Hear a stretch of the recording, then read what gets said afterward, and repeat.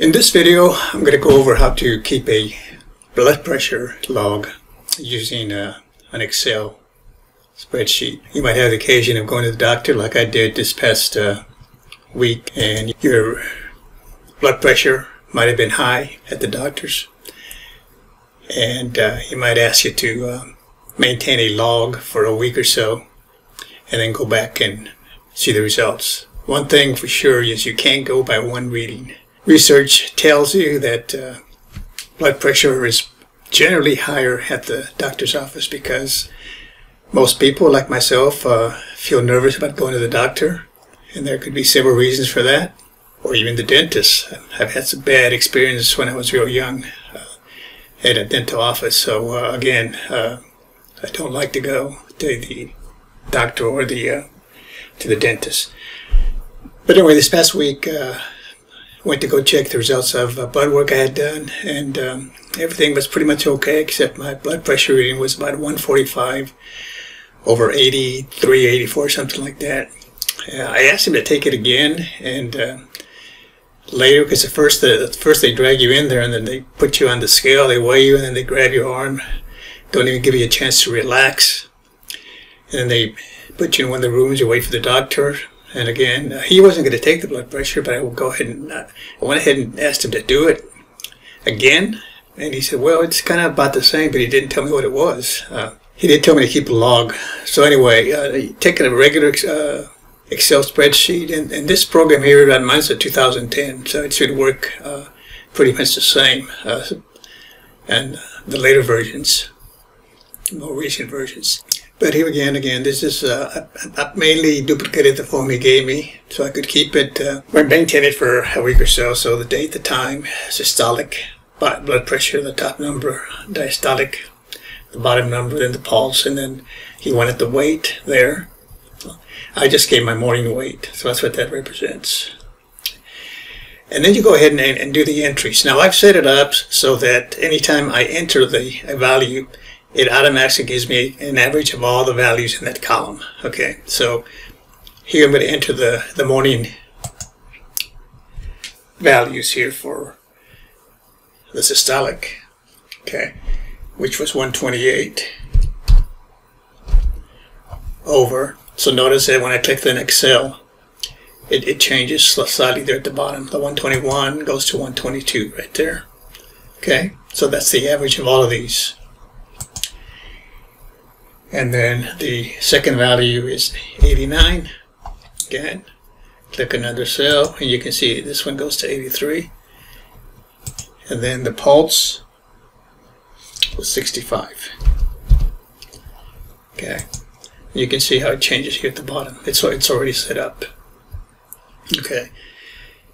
So again, if you want to do it long term, if you're concerned about your blood pressure and you want to do it for more than a week or so, all you're going to do is over here, right click, and you can insert as many rows as you want to give you more room to enter the values. You got plenty, obviously you got over 1 million rows here, so there's plenty of space there.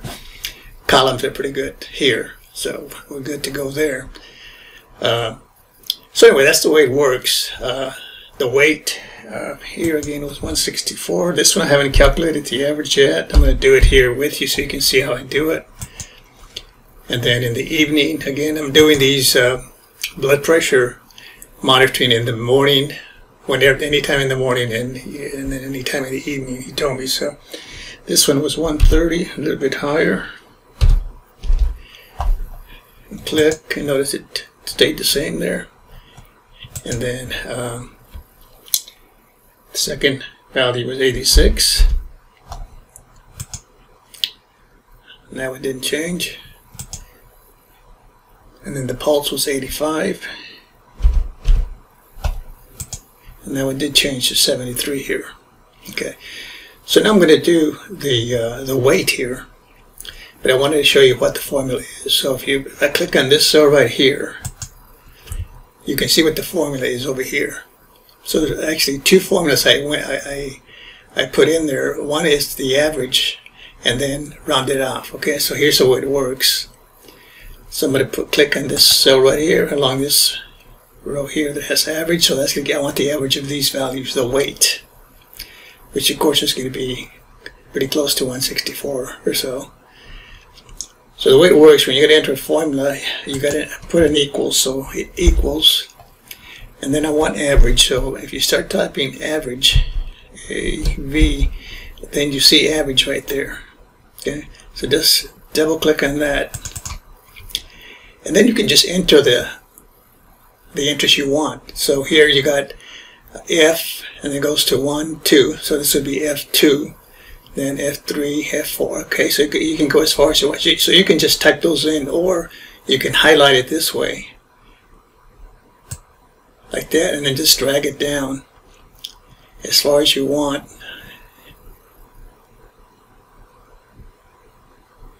And I did it there up to 19. You can do it more.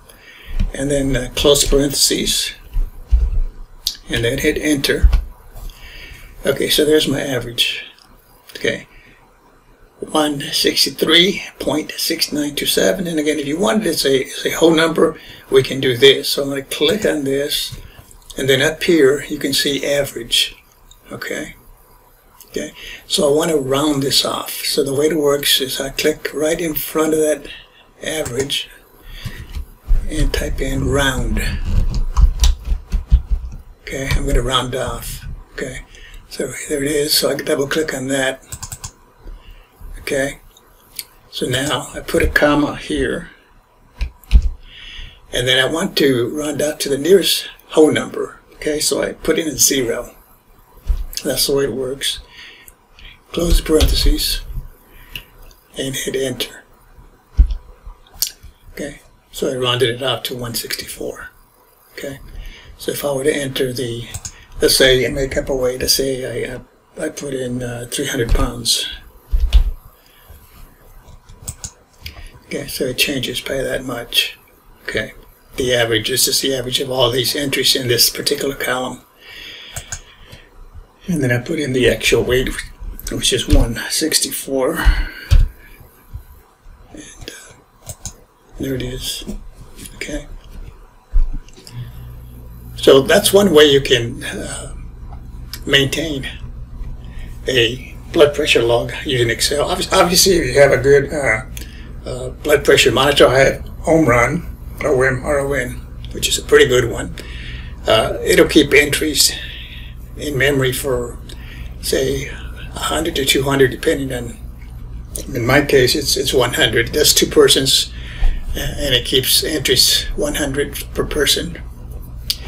But at the average, it only calculates the average for the last 3 entries, and only within the last 10 minutes. Okay, so this works nice because once you set up your formula, you can do it for months at a time. Okay, like I said, you can just create more rows if you need more space, and then as soon as you enter the value, it computes your average.